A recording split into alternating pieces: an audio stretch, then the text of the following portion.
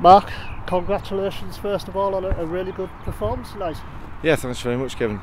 The lads have played some really good stuff tonight. They've got the ball down, knocked it about nicely, and thoroughly deserved the win.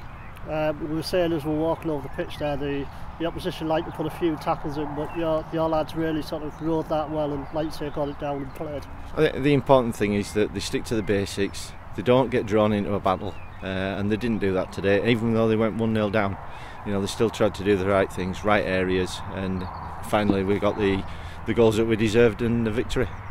And not just the result tonight, which is obviously, you know, a really good one, it progresses you into the final, but results wise, I know it's not everything, but you've had a really good season this year, haven't you? We've done very well, and bearing in mind when we started at the end of last season, there was only maybe half a dozen lads left from the under-18s last year. The first years have come in and moulded very well with those second years that were left, and we've even now got a couple of under-16s playing with us, and they're all a good set of lads, and they all want to listen, they all want to learn, and they want to do the right things, and it's all good for the club. Well, not just results, but you've had a few lads in and around the fringes of the first team, and I think the last game of the season against Burscough, you had a few even in the starting 11. Well, that's right. I think Adam Cox, Davy Mitchell, they've been in and around the first team and got good minutes before, but Tom Young's gone in there, Aidan O'Connor's played, Matty Lovegreen's been involved, you know, which is great. I mean, those last three, they're still first years, you know, so they're still with us next year, so they'll only come on and they'll only improve, and hopefully they'll have a few more pushing next year to try to get the first team game as well.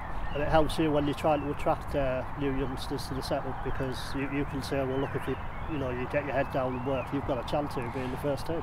Well, it's the first thing that we say, you know, if you want any evidence, any proof, just have a look at the programme for the game, and you've got 5 of our lads mentioned on the programme straight away, and that's great. And fair play to Martin Gray, you know, he's not frightened to throw them in there, he knows what they can do, you know, and people say, well, it was a nothing game, it might have been, but, you know, he didn't want to go in there and get absolutely murdered. The lads have gone in there and done a good job for him. Well, I was going to say, watching that last game, the lads didn't look out of place who did feature. No, and you know, Martin works with a lot of them during the day as well. He knows what they can do, and he coaches them, and him and Brian and everything. And then on Wednesday night when we're at training, they get involved with the first team, and the first team lads are great with them as well. You know, they help bring them on.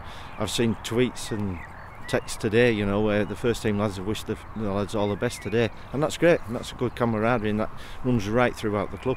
It's great. Well, once again, mate, congratulations on making the final, and fingers crossed for when it does roll round. I think you've actually got another cup final as well, haven't you? We've got a semi-final on Monday night, another semi-final Monday night, and then hopefully, fingers crossed, 2 cup finals.